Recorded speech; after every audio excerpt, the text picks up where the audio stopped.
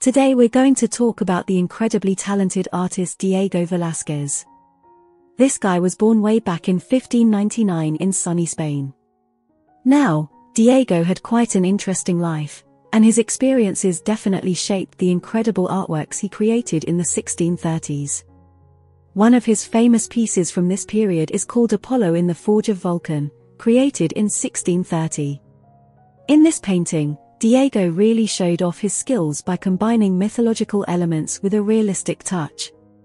Another masterpiece from the 1630s is King Philip IV on horseback. This painting captures the powerful presence of King Philip IV, who was a patron of Velazquez.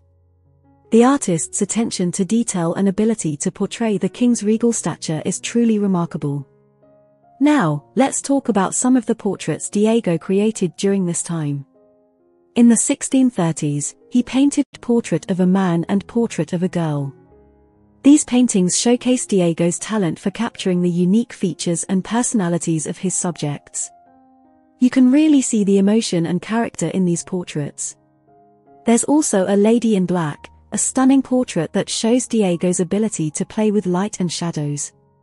The way he portrays the lady's mysterious expression and the folds of her black garment is just incredible. Speaking of portraits, Diego also created a famous one of Infanta Maria, Queen of Hungary.